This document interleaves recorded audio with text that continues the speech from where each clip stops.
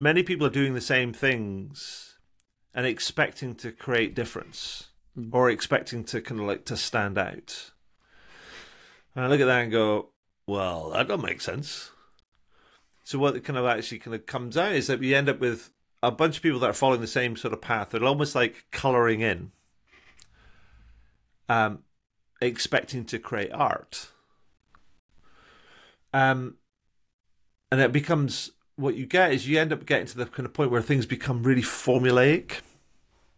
Everybody's doing the same sort of thing. Like you take people's vision statements or what people are trying to do in order to develop their service and experience. And you're like going, well, everybody's sort of doing the same thing. Nobody's really kind of doing anything sort of different. And there's a number of different kind of issues, kind of there's reasons why behind that and issues with that.